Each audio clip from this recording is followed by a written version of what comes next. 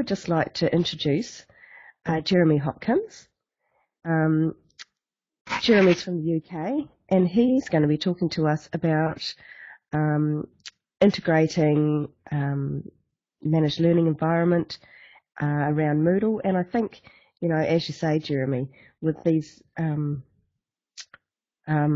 responses that we've got, Moodle's used in a whole number of different varieties of ways, and obviously needs to integrate with a variety of systems. So I think this is going to be an interesting presentation. So without further ado, I'll hand over to you. Thanks, Jeremy. Thank you. So as I think you already know, my name's Jeremy Hopkins. As it says here, I'm the MLE VLE support manager, and that's a role within CICT at Birmingham City University, sorry. So as already touched on, this presentation hopefully will be of interest to more experienced Moodlers, but also perhaps people starting out wondering how they can set Moodle up and thinking about planning what they're going to do. I won't be using desktop sharing in this presentation, but there are pre-recorded videos of some of the walkthroughs on the iMoot Moodle course, which you can see here, and there are some other links throughout this presentation which you should be able to click. If you do that, I would suggest you open them in a new tab. They should open in a new tab anyway, but if it's me, I would right-click so that you don't jump out of big blue button clicking on these links, but I think that will be okay. A little bit about myself and Moodle at Birmingham City University. It was essentially piloted on a redundant server in an academic's office around 2003. So they ran some trials with that, and in 2004 they decided they wanted to use it, and it was put onto a pair of mirrored servers which were kind of on a failover pair by CICT. And I joined the university in 2007 specifically to work on Moodle at that time, but over the years it's kind of grown as we've added more systems. I should add I actually studied a degree part-time at the university before I worked here, so I also had some recent experience of being a part-time student and relying quite heavily on the sort of web-based stuff that was available at that time. So start by sort of asking or answering what is an MLE, and the reason I put this slide in is because the terms VLE, LME and LMS are often used interchangeably, but there is quite a big distinction. I think VLE and LMS are kind of interchangeable, but MLE isn't. So Moodle is a VLE, Virtual Learning Environment, or a LMS, Learning Management System. But for us, Moodle is a central application in our managed learning environment, which also includes something called Course Portal. It does have a name, but we'll call it a Course Portal for now. A content repository, content creation tools, Mahara, which some of you may already be using. If you're not, you should take a look at that. That's really good. Kaltura, which is an open source video transcoding and hosting service, which is also very useful. Big Blue Button, which we're using now, and some lecture capture systems as well. So just adding more applications doesn't really give you an MLE. Combining different applications, it extends your learning environment, but it's really workflows and processes that give you the management layer. And that's something we've really lacked and struggled with until fairly recently. Just to sort of give you an idea of how this came about, this is a very old screenshot of Moodle in around 2004. The university went under a different name at that time, which is why it's a different logo on it. And this is what we've got in 2014, and this is Moodle in the middle here, and you can see there's quite a lot of other stuff built around that. And the sort of key bit about it being a managed learning environment is that we've got this link up here, which is essentially our student record system that you can see feeding into Moodle here. And this document, there is a link to the PDF of that. If this isn't very clear, that link would show you a clearer diagram of that. So for us, Moodle grew very much organically. It was put in as an experiment, and it just went from there, really. And I've included a snippet that I found a while back from a very old sort of newsletter that was created around Moodle at that time. And these are the comments of an academic who was involved very early on with it, saying that the great thing about Moodle is that it doesn't push users in any particular direction. A lot of software tries to say to me, this is what you need to do. Moodle says, what do you need to do? And I really believe that's been the strength of Moodle. And I think that's, again, just shown here today or tonight by the fact that the people in this session are using it in quite diverse environments. And that was, I think, really the reason that academics took to it, because they could do what they needed to do with it. And students liked Moodle as well. And so the use of Moodle, its adoption within the university increased, and it's increased every year for 10 years, and it's still increasing now. Every year we surpass the previous year in terms of the amount of activity, the amount of traffic and transactions that run through our system. And this has caused some problems along the way. So organic growth and organic growing pains. So this here is just a little screenshot of our stats a month or so back, and we get around 13,000 unique visits a day, 105,000 page views per day. And as I mentioned, this has been going up every year. And the other problem we have is that the busiest time of year is October, shortly after new students enroll. So as well as it going up, there are kind of spikes along the way, if you can kind of see what I've drawn there, not particularly clear. And these have tended to catch us out in the past, because it's very difficult for us to predict this sort of growth in demand because it's organic. And sometimes, a particular part of the university will have a big push on something, and things can change quite quickly, and different times of year lead to sort of different kinds of activity. Authentication was a problem for us as we started adding more systems, because users had to keep, every time they followed a link from Moodle into another system, they had to log in to something else and to something else, and that was a nuisance. And LDAP wasn't actually that reliable, so we would quite regularly get support tickets coming through from people who were having difficulty logging in through that process. It was only, as a percentage, very small, but when you've got 20,000 students, you only need a small percentage to sort of generate, enough sort of dissatisfied users, as it were, or for us generate support tickets, which were taking up time.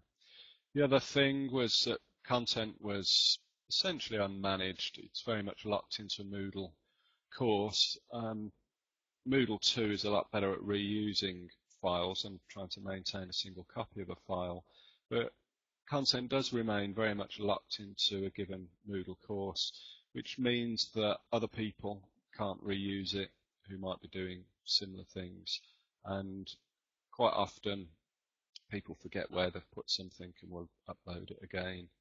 So the content and the file management side of it also became an increasing problem. The hardest one to solve was the kind of unstructured courses, and by that I mean they weren't in line with the student record system.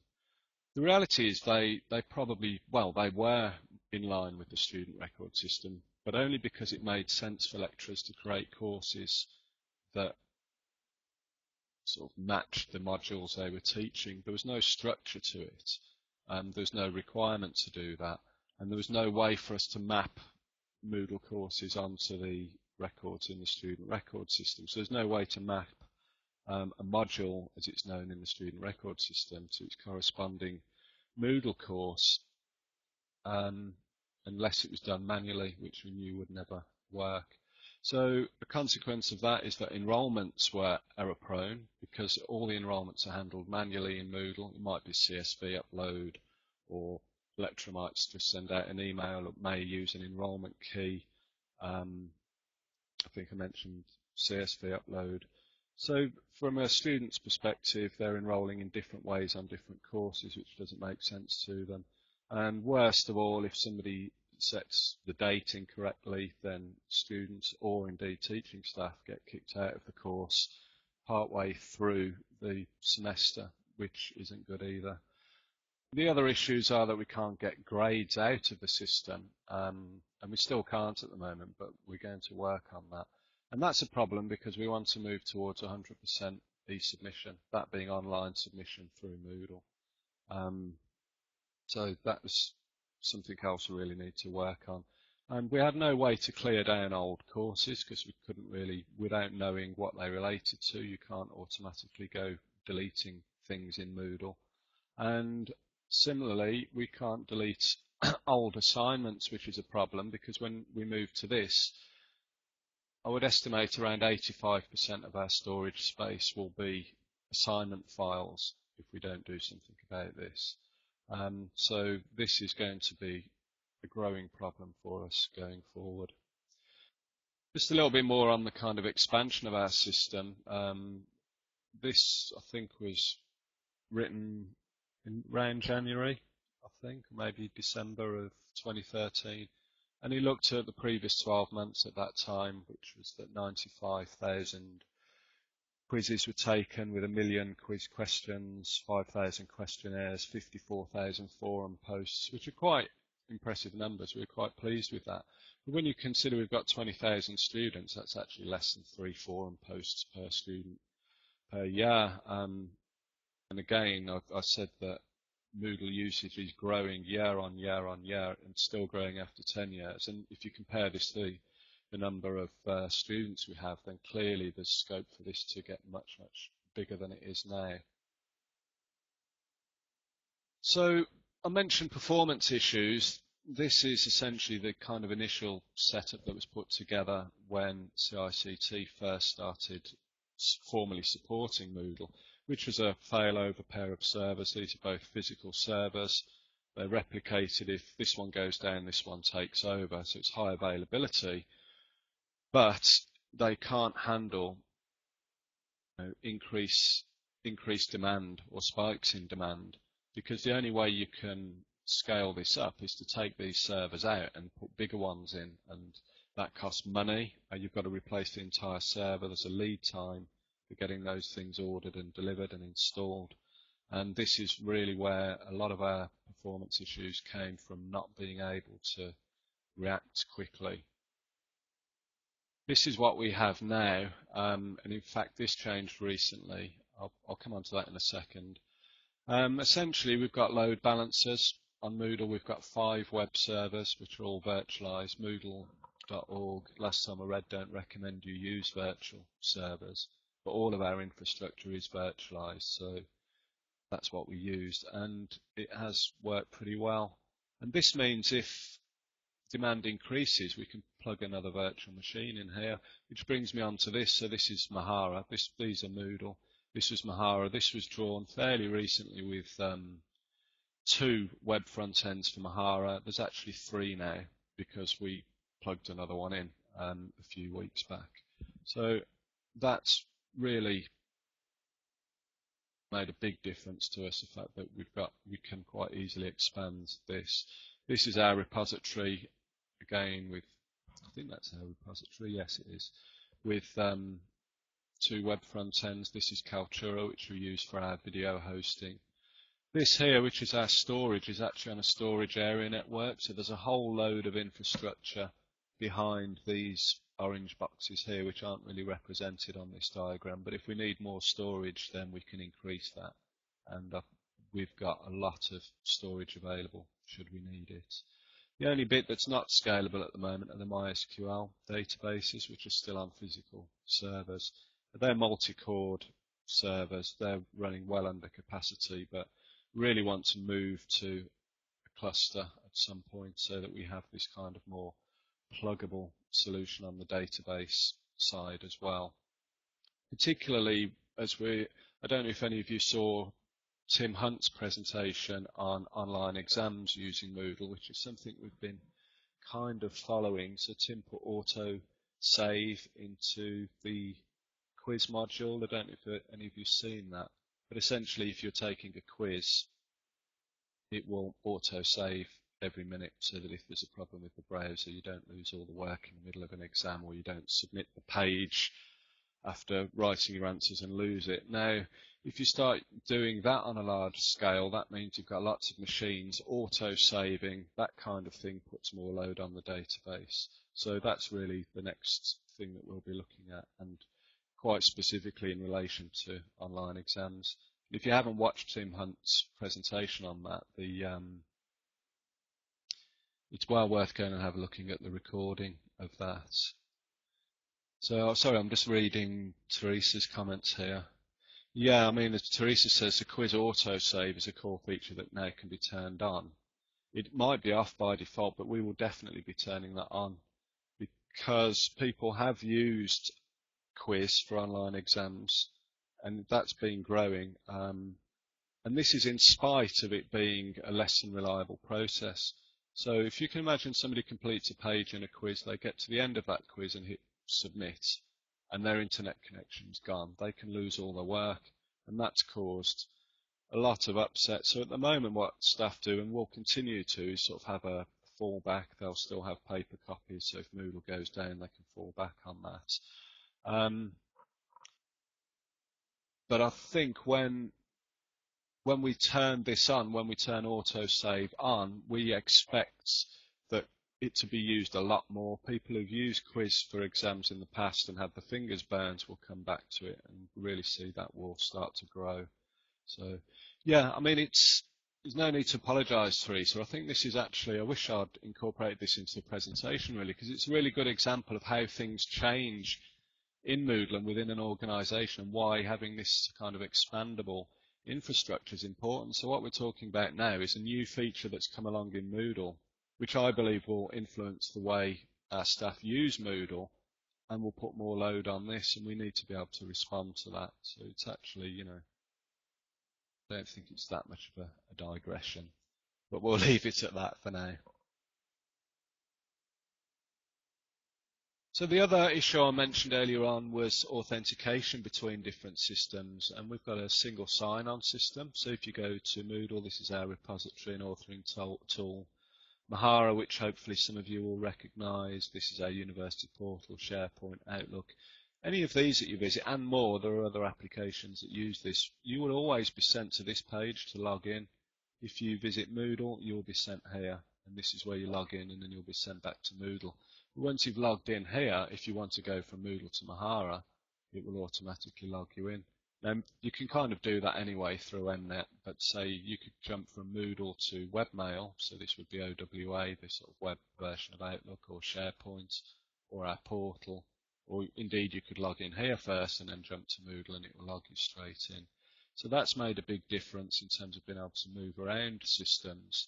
And it's also proved more reliable than LDAP. We did actually have a problem with this earlier in the year, and briefly turned it off and went back to LDAP.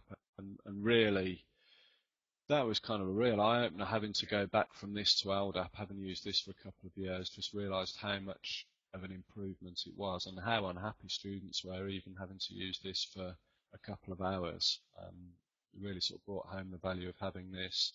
And we've also got a mobile app, which one of my colleagues has been developing, with some Moodle integration on that. But this also hooks into single sign-on. It doesn't use the web-based form, but this hooks into the same. If you imagine there's something else that sits behind this form, hooks into that. So it's pretty seamless. It works quite well. And there's a short video on that here if you just want to see how that actually works. The other part of that really is something that, again, my colleagues have been working on, which are calling the common design language. So as you move between these applications, being able to sign into them automatically is a massive step forward. But then if they all look different and things are in different places, it's harder, particularly for students who've just joined the university, to find out where everything is. And in fact, I had some feedback from a student earlier today saying, oh, they weren't very happy with the kind of navigation around the different systems. They said it's difficult to navigate around things. So this kind of trying to get this consistency across all applications, which is kind of outlined here, is something else we've been working on. Now, Moodle is very constrained, really. If you've ever worked on a Moodle theme, you'll know that essentially the course content is put out by one variable. You can't easily change layouts, but one of the things you have got a lot of control over is the header, for example. And this is a screenshot of our Moodle header and also our university sort of portal, which we call iCity. You'll see they're very similar. And this toolbar across the top here is actually as part of single sign-on almost. It's a centrally provided navigation bar, which is why it's identical between the two. And if we mouse over these sort of go-to links here, then we get this kind of tiled menu that allows us to jump between iCity and Moodle and some of the other applications. So within Moodle, I can mouse over this, click on email, it will take me straight into webmail and log me in. And these here are alerts telling me that how many unread emails I've got, pending calendar events. Students, I think, get information on their printer credits, library returns, and as we integrate Moodle more closely, start to add assignment deadlines or upcoming assignment deadlines in there. There's not going to be too much going in there because it will get too busy, but again, this kind of thing becomes possible once you're running through single sign-on. The one bit that does differ between these is this navigation here. So when we call this, which is written in jQuery, we just embed it into Moodle or other applications. When we call this script, we can define our own navigation. So the navigation in Moodle has the things that you would expect. So your profile, My Moodle, there's a link there that will jump you out to Mahara. And this navigation is different to that which you would see in the university portal. Now, our single sign-on system was developed internally, and so we couldn't share that with you, but I know that it was based on SAML. And if this is something you're interested in, then there is actually a Moodle plugin for Simple SAML, which is an open source PHP application, which can act, as it says here, as a service provider or an identity provider. And so you can actually find open source alternatives to the thing that we've built. I haven't tested this. I don't know how well it works, but if nothing else, it should give you a really good starting point. It's certainly worth investigating if you're interested in single sign-on. So the other thing was managing content, and this is what we've got at the moment in terms of managing content. We've got a repository here. You may have noticed things like Alfresco and Aquila in the repository settings. If you go into Moodle's admin section and you go into plugins, manage repositories, you'll see a couple of, well, quite a list, but Alfresco and Aquila are probably the closest to what we're using at the moment. And as this diagram tries to illustrate, we've got multiple Moodle systems and we've got a content authoring tool which is online. And so users can upload files into Moodle through a Moodle plugin, and the content ends up in this repository. That same content, be it images or videos or documents, can be pulled back down into other Moodle systems. And in fact, you can upload SCORM or IMS packages in here and pull those down, and Moodle will install them. The other thing is Kaltura open source video. This has been a massive step forward for us. We had a lot of problems with people uploading WMV files, .mov files, MP4s, and then not knowing how to embed them. I couldn't get them to play in different browsers. Then iPads came along, which made it much worse. So what Kaltura does, when you upload a video to Kaltura, it'll actually transcode it and convert it into different formats. So if somebody uploads WMV file, Kaltura will convert it into MP4. We convert it into two MP4 profiles, one for iOS and one for everything else. And we haven't, although that side of it's working in Kaltura, there's a bit of a problem with the scripts at the moment. So they're not actually playing on iPads as they should at the moment. So we've got to fix that by the end of next week. But the idea is, staff can upload any video they want. This will convert it into a playable format. They can embed them very easily, and they'll play on any device. So I'm just looking. Yeah, I think Teresa said you wanted to look at Kaltura.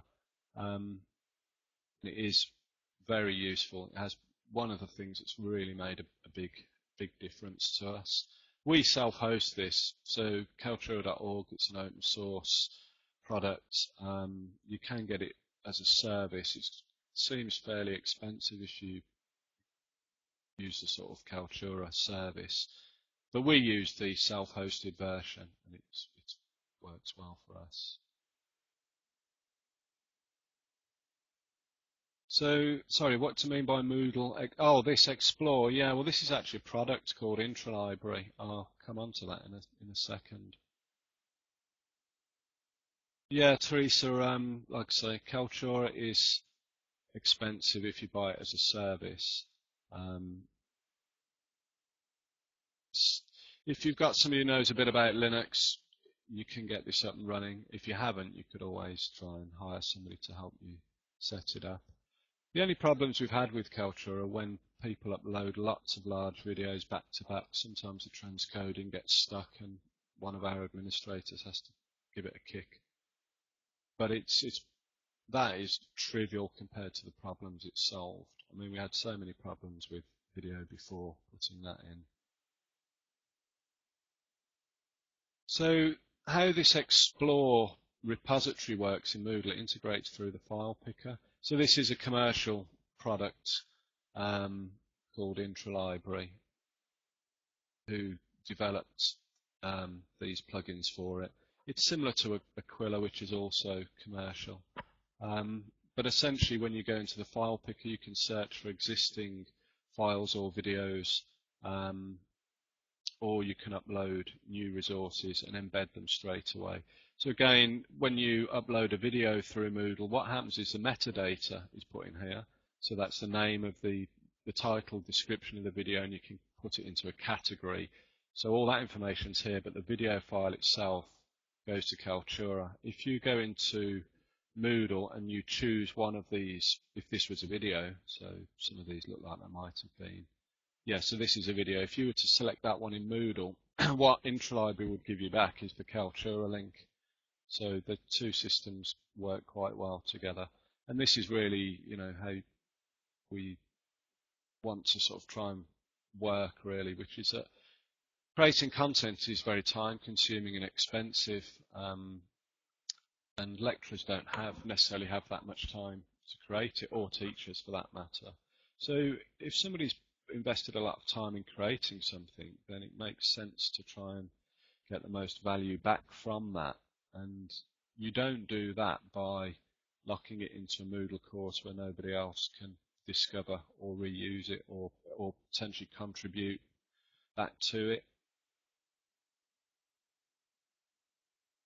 So this idea of having the same content shared between different applications, the applications that we've integrated so far are these three: Moodle, the repository itself, which sits in the middle, and an authoring tool. So this is the view. What this is showing actually is a series of videos uploaded by a lecturer. So he made a series of tutorials for his students to help with practical sessions. So I'm searching in Moodle for a term that it's a software application called Maya. So I went into Moodle, searched for Maya, got these videos back.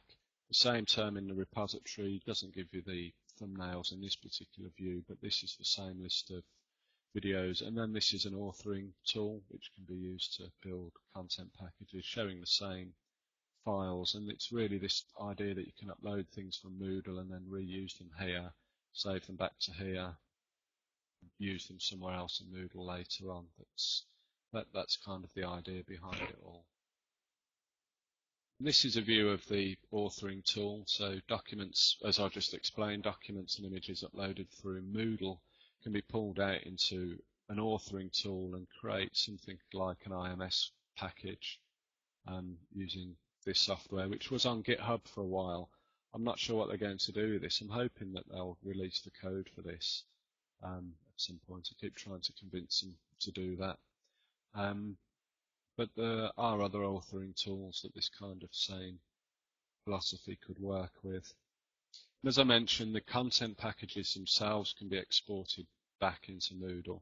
And these images would refer back to the repository. So this content package becomes almost a collection of links back to resources in the repository, which makes them very lightweight, essentially little more than XML. So David's asked if Explore is part of Kaltura or a separate add-on. It's a separate application, completely separate application. This is the interface for it. It's a repository system called IntraLibrary. Kaltura is purely a video transcoding service, so they're completely separate applications which we've tied together through their respective APIs. So I won't skip back again. Kaltura has a really extensive set of APIs. In fact, one of the features of this authoring tool is that you can embed a video, and through Kaltura APIs you can play that video and then set the content to change in line with that video. I think that's actually shown on Vimeo. There's an old video on Vimeo that a colleague put up. So the way it works is that when you upload a file to the repository, which is IntraLibrary, which we just call Explore internally, the video file itself is sent to Kaltura through its API. Kaltura returns a reference to that file so that Moodle or the Moodle plugin now knows where that video file is, how to get it back. And then that information, the pointer to the video, along with the title of the video, the description, and how we want to categorize it, all that information is sent off to the repository. So the repository holds the link to the Kaltura video along with its metadata, and so that it's searchable and discoverable, but the video file itself is in Kaltura. One of the limitations of Kaltura, good as it is, and there are Moodle plugins for Kaltura, so if you just want to use Kaltura, there are Moodle plugins that will integrate directly with it and allow you to get the transcoding side of it working. But the limitation of it is that by default, Kaltura only allows you to see videos that you've uploaded, so you can't share them easily. You can quite easily get around that by modifying the plugin code to say that it's so that it doesn't use the logged in user's ID, it uses a common ID, but then it doesn't really have ways to search. The search for videos isn't great, you can't put them into categories. So what we did initially, when we first put Kaltura in, it was on that basis. It was using Kaltura's direct Moodle integration. We didn't have a repository at that time. So we were already using Kaltura at the point we came to get a repository system. So you don't need the two. You can put Kaltura in on its own, and I would strongly recommend you look at doing that if you're having the kind of issues we were with video.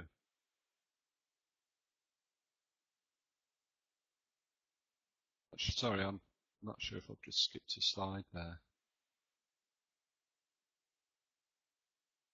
It's a bit sticky. The number's changing, but the slide's not for some reason. Hold on. Okay, so I don't think I've missed anything there. Sorry, the navigation on the slides got a bit sticky. The big one for us has always been this sort of course management side of things. This was always the biggest thing to get a grip on, again, because Moodle grew on an ad hoc basis from the bottom up, very much ground up. And in fact, nobody really, I don't think anybody at a senior level really appreciated how important Moodle had become until we ran into performance problems a couple of years back.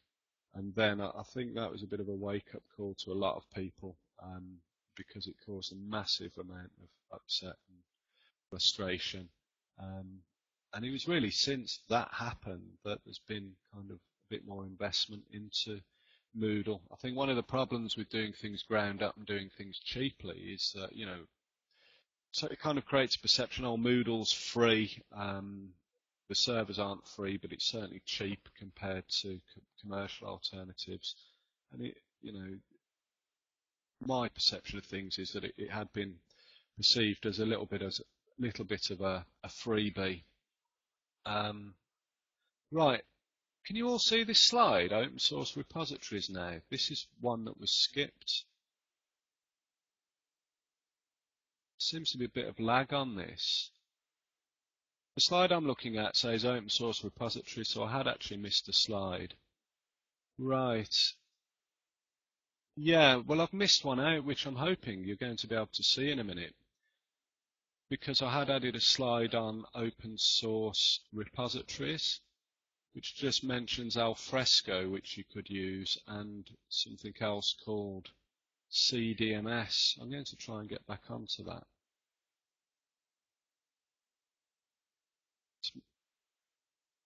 Oh, hold on, I've skipped it back again now.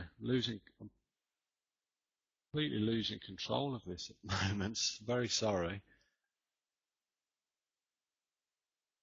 Didn't happen last time.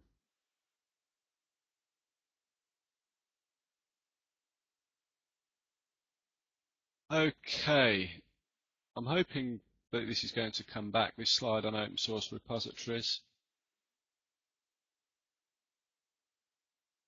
So if you're interested in working with repositories, Alfresco is probably the best open source one, but it does run on Java and takes some setting up.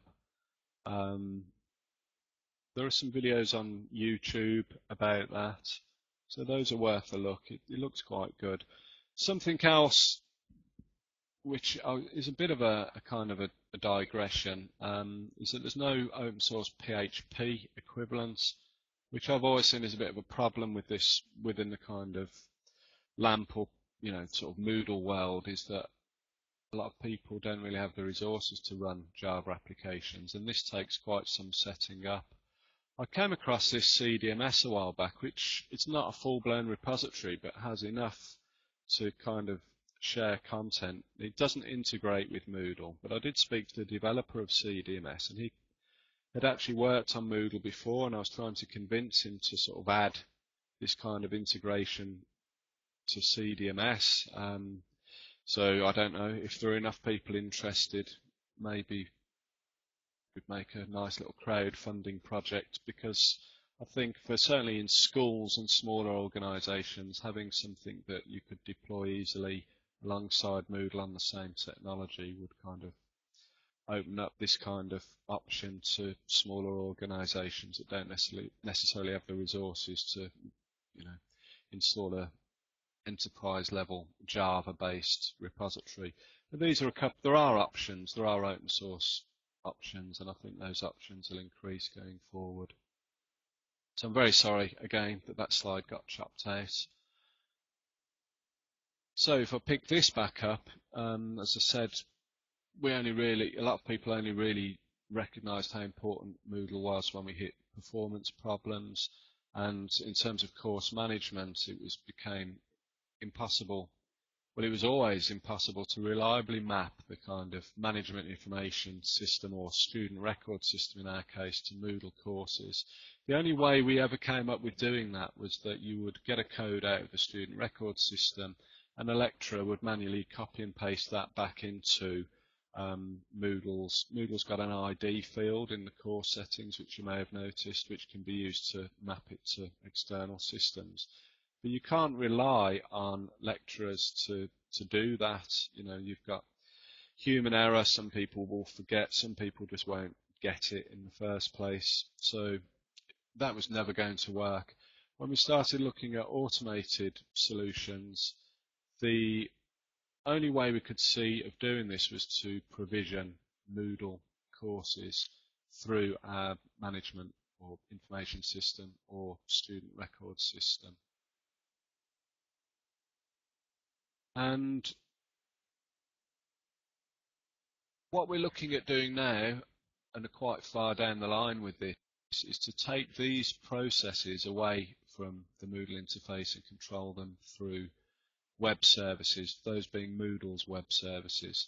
So course creation and rollover. So rollover are essentially what most lecturers do is back up and restore a course. So they'll take a backup of a particular course from 2013, they will restore it, they'll rename it 2014. When they roll the course over or restore it, it'll be without user data, and they'll essentially clone the course for the following year, which I'm guessing is probably familiar to a lot of you guys. So that process we're going to take out of Moodle and automate. Well, we're not taking out of Moodle, but we're taking out of Moodle's interface. User creation is another one. Now, in our system, user accounts only get created when somebody logs into Moodle for the first time.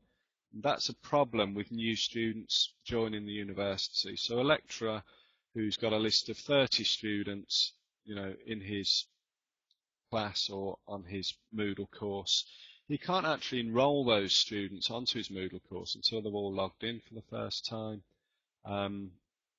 So that means quite often that students don't get access to their Moodle course until, a week or two into their degree course, which is unsatisfactory. Students expect to see everything they need on their first day, and that's what they should expect. That's what I'd expect. So Teresa's saying you've got automatic course shell creation. Is that using Moosh, the Moosh plugins, when you say shell? And Teresa's also saying they can't back up or restore. Okay, you've created your own scripts. Yeah, well, we'll come on to what we've created in a minute, and we're using web services. But yeah, this idea that staff can't back up and restore. Right, you create users through that. Okay. Yeah, we pull in through our single sign-on process. When somebody logs in through SSO, it checks their details, and we can pull student images in from the student record system. So we already pull images over, but we're doing that through the single sign-on or authentication process. So details from users get updated when they log in. So as Teresa's already just saying in the chat section here, they're handling enrolments on courses, I think. So we'll be handling enrolment and unenrolment automatically, but we won't unenroll students, we'll suspend them. When you suspend a user, they remain in the course, but they kind of grayed out if you look at the list of participants. The reason for that is that when you look at unenrollment, if you look at Moodle docs around unenrollment or re-enrolling an unenrolled student, I think the wording is something like Moodle will attempt to restore all their grades and all their information. Well, attempt didn't sound very conclusive to us, and we were worried that somebody who made a mistake in the student record system, we were very concerned that a mistake made in the student record system might cause students to lose data in Moodle. So we're actually using the suspend process where they're not unenrolled from the course, but they essentially become invisible. Just a quick question for Teresa. I'm got thumbnails at the bottom of my screen in Big Blue Button, and I'm not sure how to get rid of them. Is there a way for me to hide those thumbnails?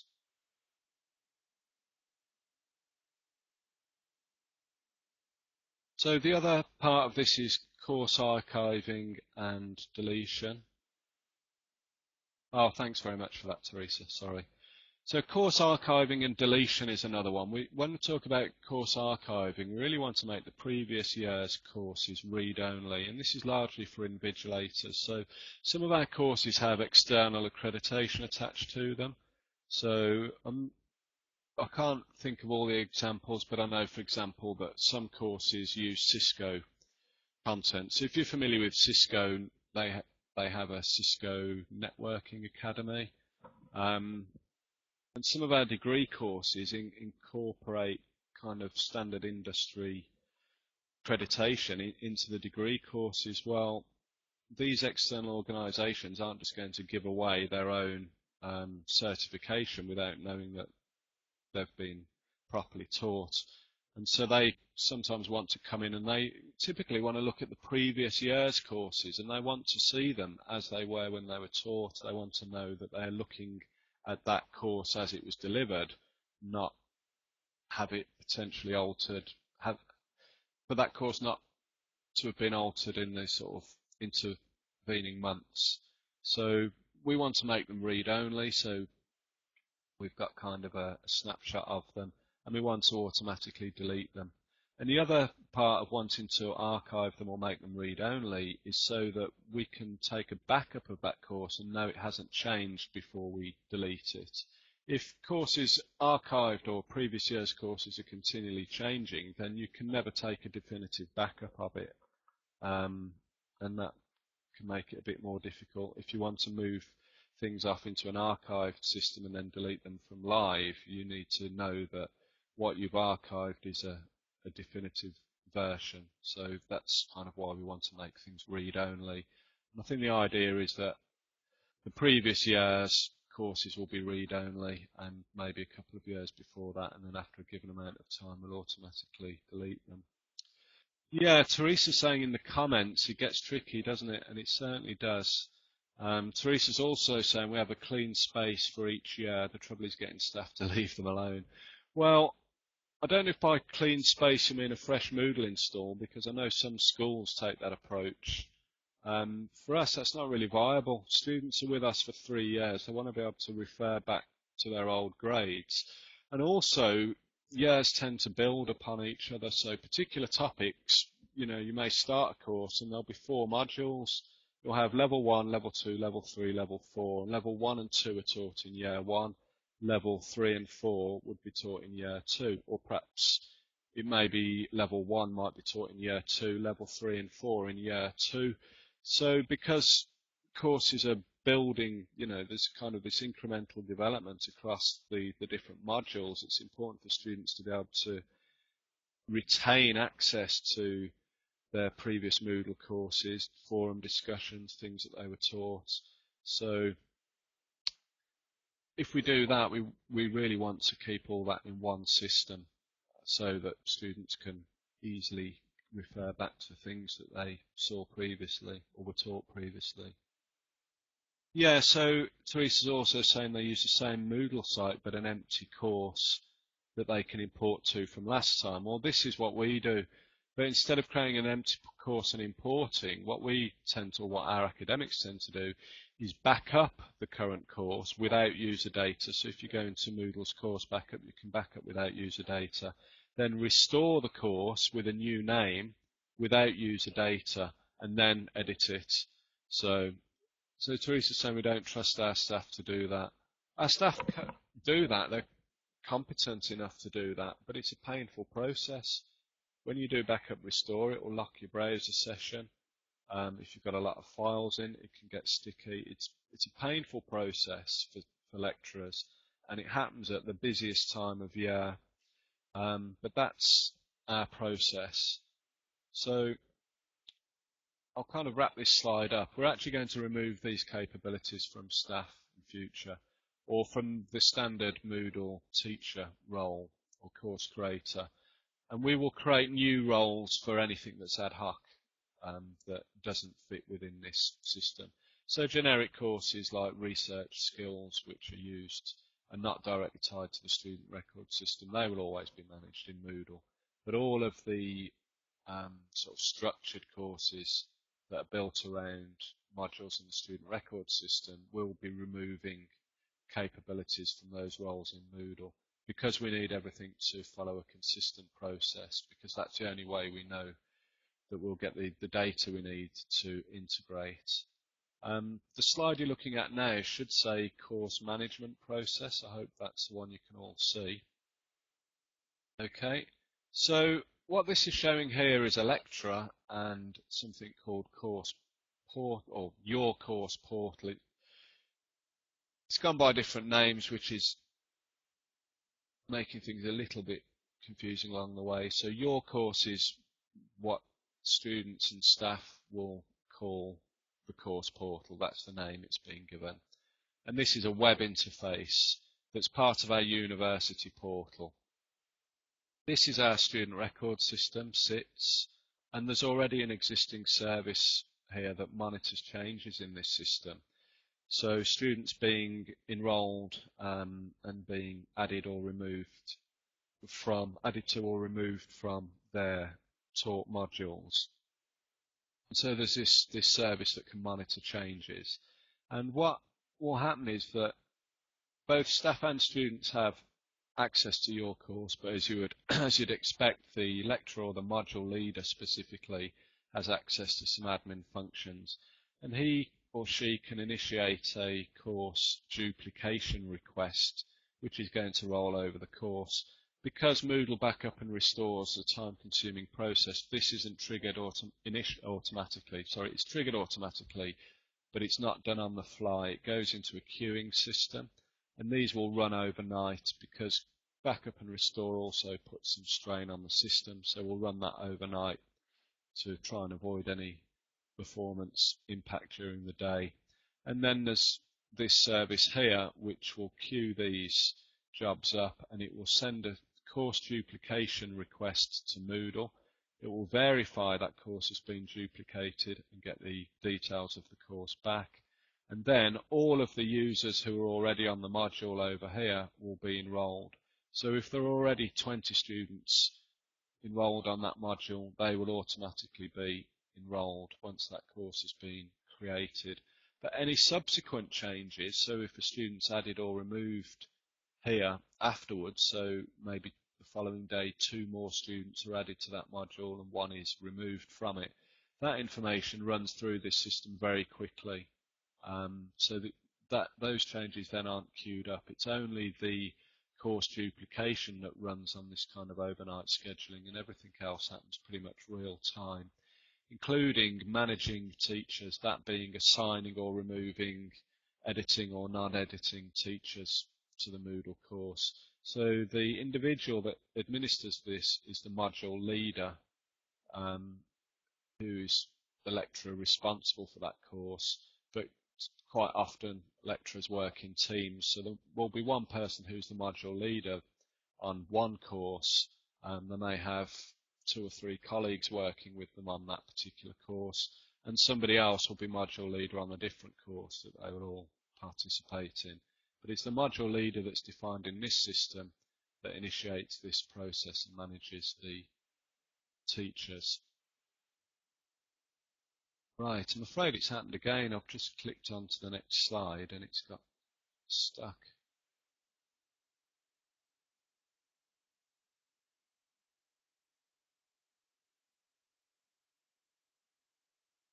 Sorry about this.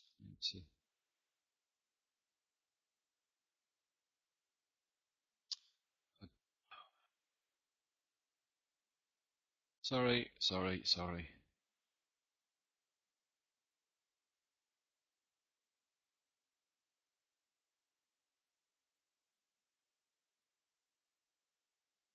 This is really odd. There's one slide it seems to be sticking on.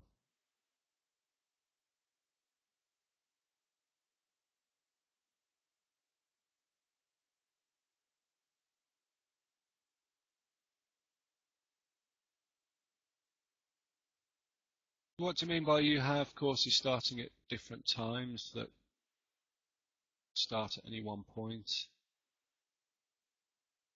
I'm just looking back at a previous.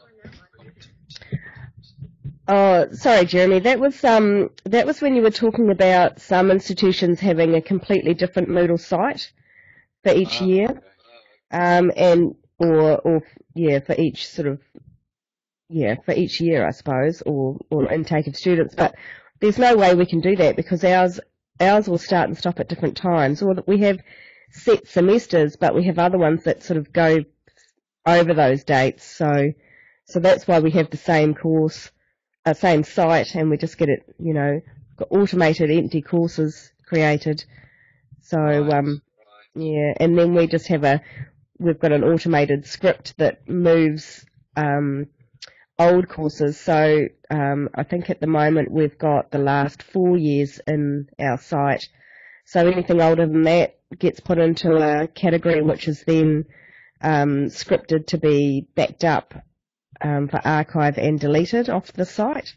But then we also have additional snapshot backups, which seems a bit overboard, but those are the ones that I can easily restore because they're the Moodle course backups. Yeah, okay.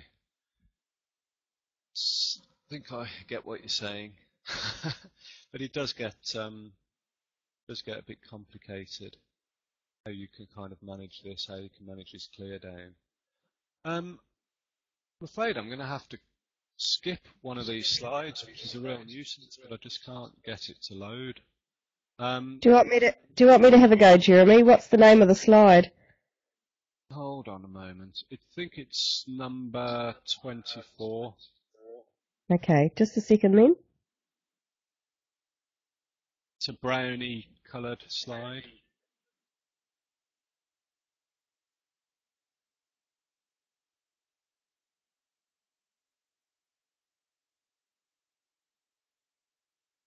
A bit peculiar because used this same PDF file in the last presentation. I can carry on without it. It's a bit of an annoyance. It's the next slide on from this one. Is it creating a Moodle course? Yeah. Oh, we had that one. Brownie coloured one. Yeah, that's it. We've got it. Can you not see that one? No, I can't. I'm still looking at the previous one. Oh. So what you should be, hold on, I'm just going to go and get my, go back into my Moodle course and dig this out.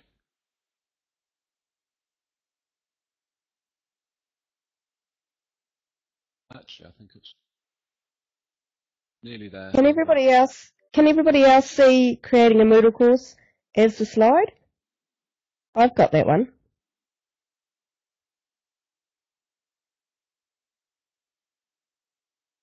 So it should say creating a Moodle course, and it's kind of a brownie coloured slide, and the header says RAD 5010 Academic and Professional Practice. Is that the one that you're looking at? Okay, so it's just my PC. I'm sorry, I'm on less than great PC at the moment, and I was on a nice fast one earlier. So what this screen is showing is within the course portal, then the purpose of the course portal is to give students an overview of their degree course. So they'll see all their modules as they progress from year to year. They'll see all their grades, they'll see all their assignment deadlines and various other bits of information coming out of different systems, be that the student record system or Moodle, and really a management tool of sorts for students. And they had something like this when I did my degree course, and I found it invaluable because I was always aiming for a certain mark, and so I would track my grades from module to module and see what I would need on the remaining modules to achieve what I wanted to on that course. And it was great to be able, the timetable was in there for your taught lectures, and you had everything in one place. So that was the purpose of this system. And for us, it then gave us the opportunity to do the Moodle integration. So most of this system was being built anyway, and the guys who are writing this added this kind of Moodle integration onto that. So what you can see there is a Moodle sort of icon, and it says Moodle towards the bottom, and status, it says not set up, and there's a button there to create Moodle course. And I'm not sure, I think I've just been able to move that slide along now. So can you see the slide choosing existing course / template to copy? You see that, Teresa, or?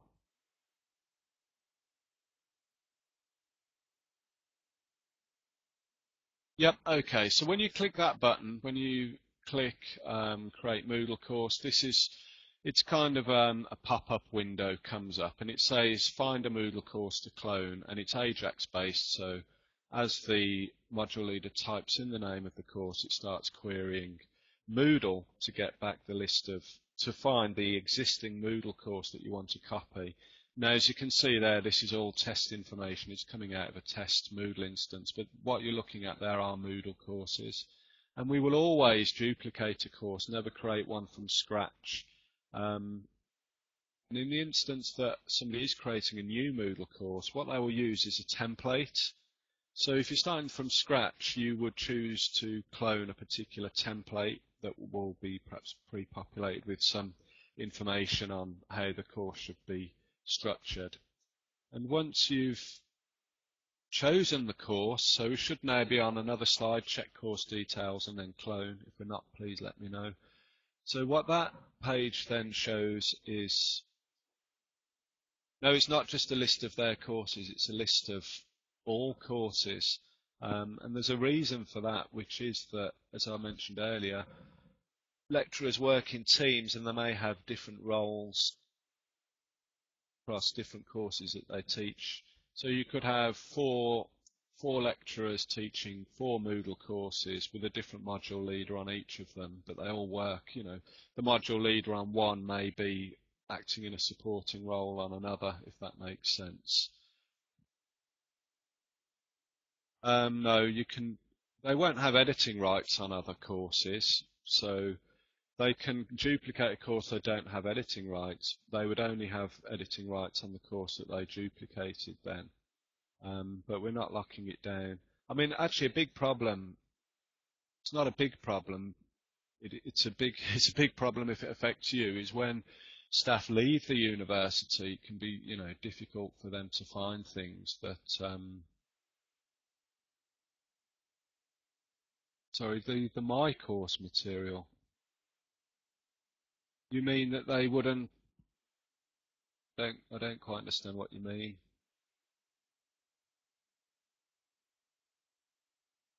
I think my view on this, and it might differ drastically to a lecturer's view, is that the university owns this content, owns these Moodle courses.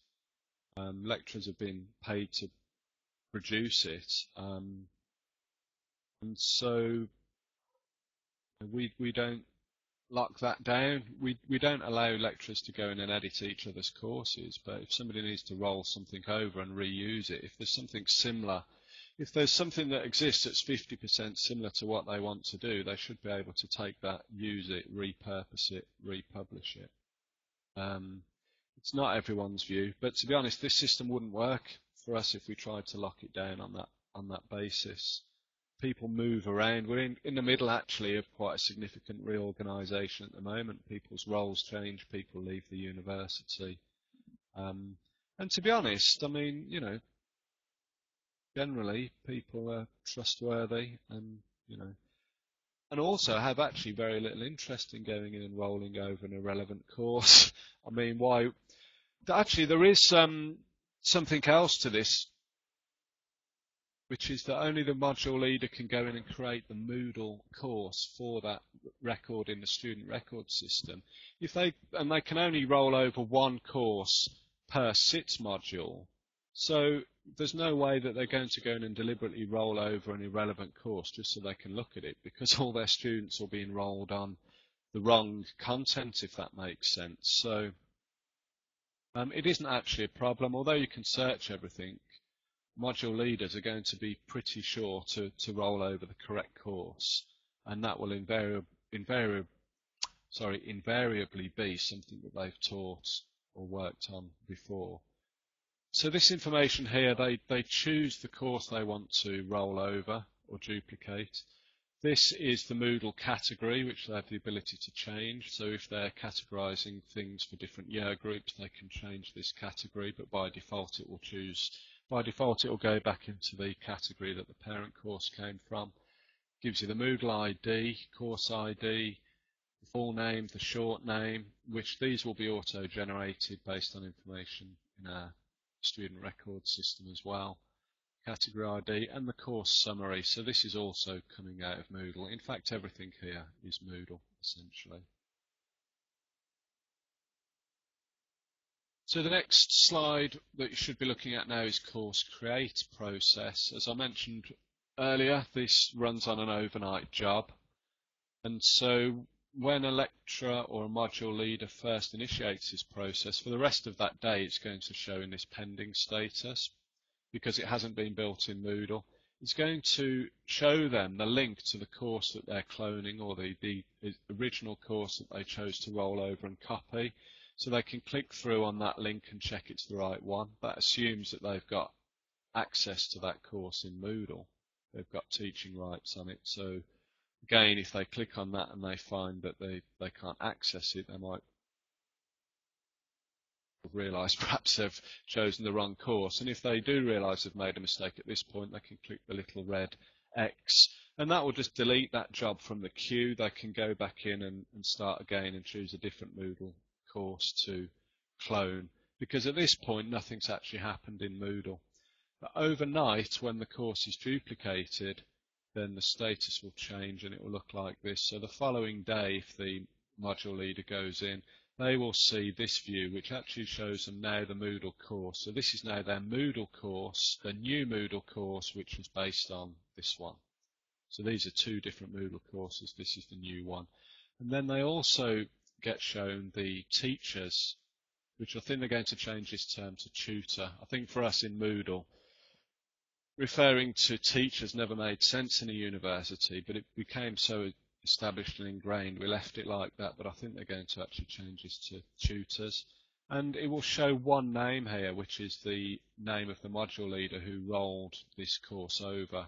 So when it's first copied, the only editing teacher is the person that initiated this process. But there's a link here to manage this Moodle course.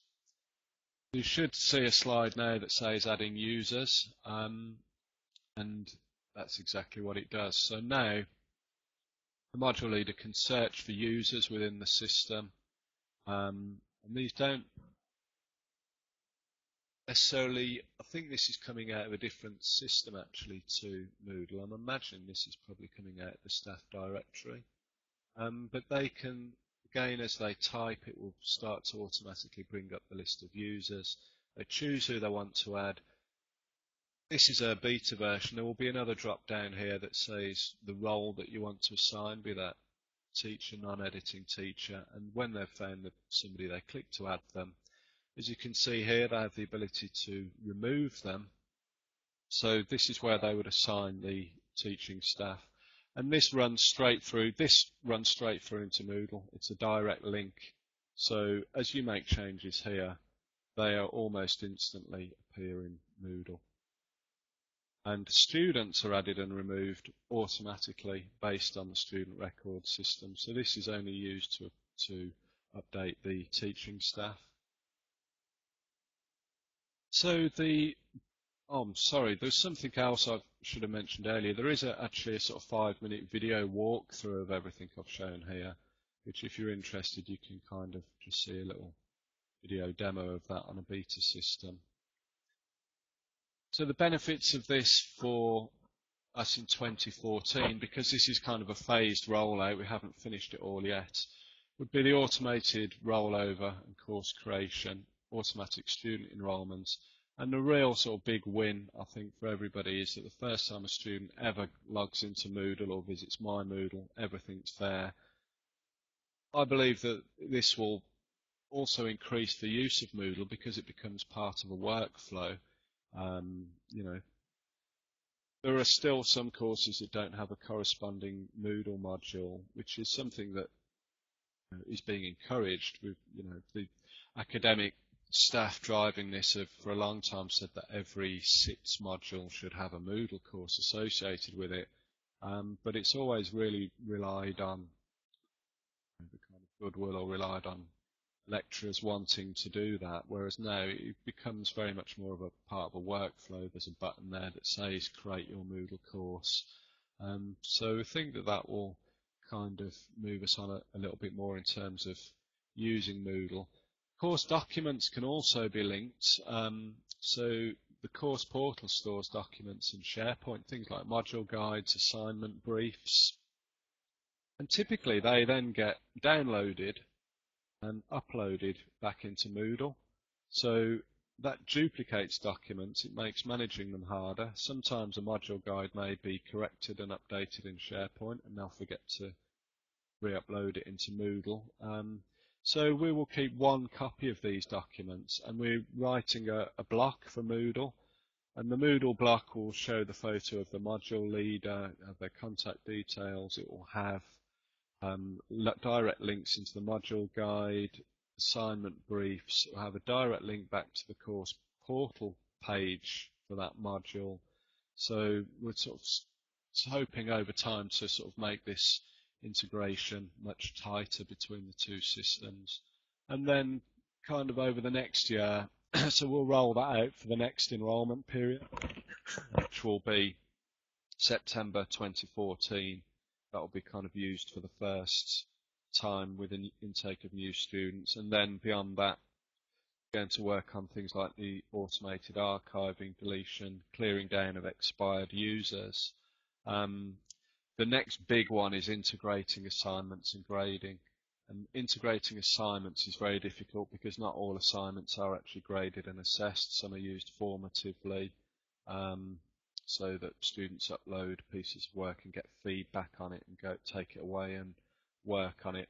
So the kind of offline process where a student might go to a lecturer with a printed copy and say, could you have a look at this, give me some feedback on it. All that's starting to go through Moodle. Yeah, I'm sorry, I'll wrap this up now. So integrating assignments is another one, getting automated grades out. Analytics is another big one, identifying students who are struggling, and we can combine Moodle data with attendance information, things coming out of Mahara. All this kind of analytics stuff's quite important. And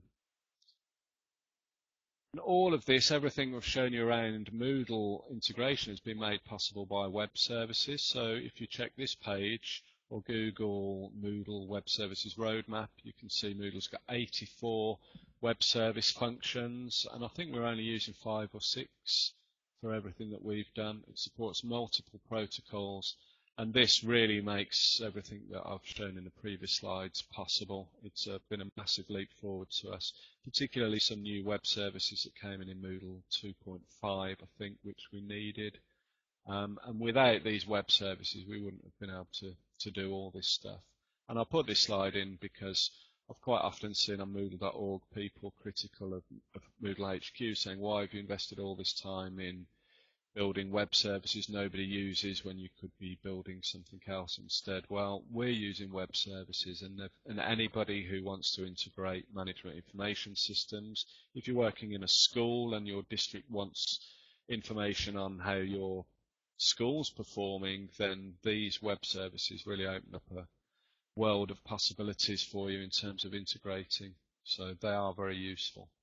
And so to summarize our kind of journey, when we started in 2003, nobody really knew where Moodle would lead. It was a new product at that time.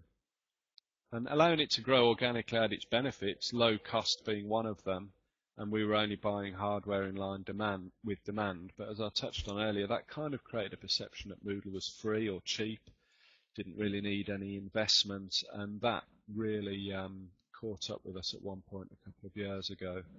So if you're starting out with Moodle, you should try and get a decent amount of funding for it, really. And it's still very cheap compared to commercial alternatives.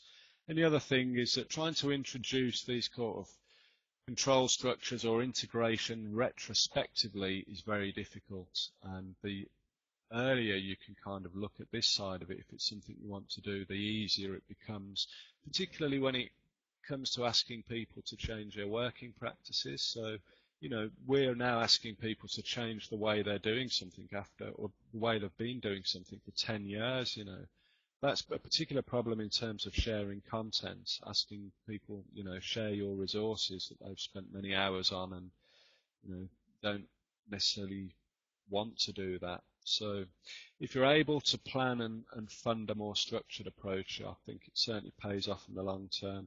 And I think it's a lot easier to do that now than it was in 2003 because there are more precedents out there in terms of what other people are doing with Moodle. And I think it's easier to get a picture of where you might want to go, certainly easier than it was in 2003 when everybody was kind of brand new to it.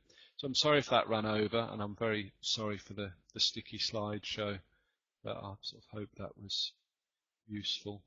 I don't know if anybody's got any more questions on this. And if anybody wants to turn their mic on. Oh, thank you very much, Jeremy. I know I could probably sit here for another hour and carry on. I've probably held up your session mostly with all my chat session, actually. I think we have a lot in common with what we're doing, your institution and mine, actually, which is what's exciting me about this session. So I also apologise for probably being the student that's holding up the lecturer.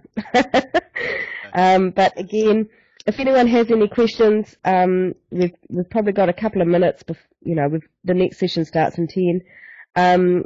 Jeremy's also got a discussion forum, of course, as all of them do, in his iMoot space. So there's a thread in there that you can ask some questions. And thank you also, Jeremy, for putting all those beautiful resources into your course. So thanks again. Most of what I've discussed, there are sort of some videos and some other documents in the Moodle course, and there is a forum in there if anybody wants to ask anything. So if there's anything that sort of caught your interest, I've tried to provide more information on that for you if you want to look at it. I don't know, has anybody got anything they want to ask? Oh, thanks, Anna.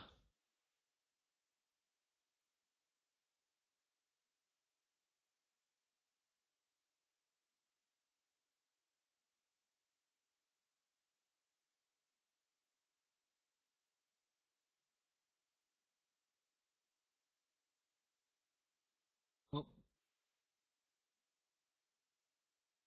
All right, thanks, David. Thanks.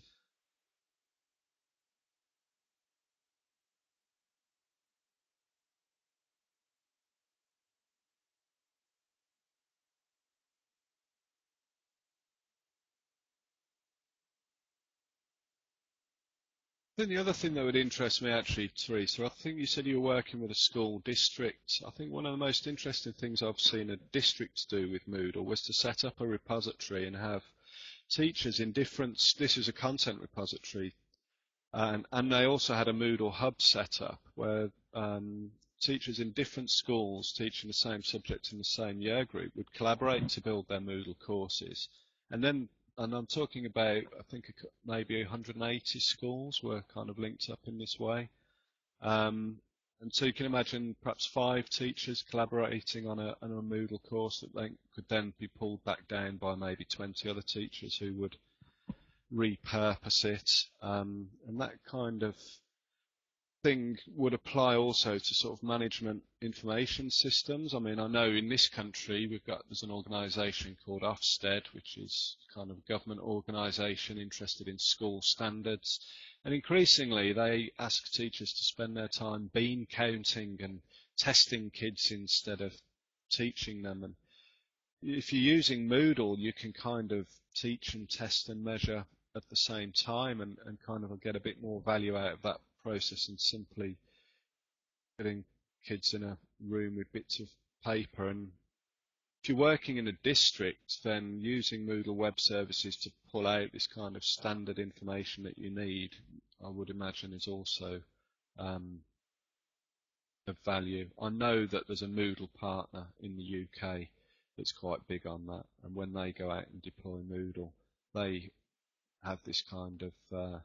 MIS integration there for that very reason, because my understanding of it, I don't work in what we call primary education, but my understanding is that can save teachers a lot of time, a lot of paperwork. It's a better use of Moodle, or a good use of Moodle web services perhaps. Yeah, Teresa's saying collaboration with business degree program. We sort of collaborate with external organisations. We've got a separate Moodle for that doesn't require SSO, doesn't require a university account. So ad hoc short courses, things like that, we've got another Moodle set up for that. I think another interesting thing in terms of collaborating with external organisations, some of the videos that I linked in my Moodle course here on iMoot, I actually uploaded through our Moodle system, put them in our repository, and so the Kaltura videos embedded in the iMoot space for this presentation, I uploaded through our Moodle system, and I'm able to just get them out, paste them back in here and reuse them. And we're also sort of looking at trying to hook things like WordPress up with it, because we use WordPress in blogs. And if you once you start integrating stuff, life can become a lot easier. And it's quite an interesting area, really. Moodle historically was quite encapsulated, I think, certainly the older versions, and I think HQ or Martin Dugiamis have really recognised the fact that Moodle can kind of be a hub at the centre of something broader, and it's very much gone in that direction, I think. 51 areas that you can extend through plugins, I believe, and 84 web services. You can. SSO wasn't that hard to do, so yeah, it's interesting.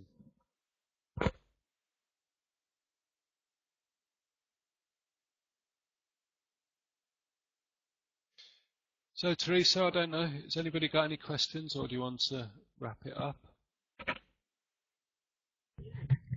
Thanks, Jeremy. Yeah, I think we'll wrap it up now. We've not got long before the next session, so thanks again, Jeremy. That was very interesting for me, and I'm sure the others got a lot out of it as well. And remember, the resources are there. Yeah. Well, thanks for salvaging me when my slides got stuck. So that helped a lot. No problem. No worries. Okay, I'm going to head out and into the next room. So have a great iMoot, and I might catch up with you another day, Jeremy. Yep, okay. Thanks, Gina. Thanks, everybody, for showing up, and I hope to see you in another session or two later on. So, okay then. Bye, everyone.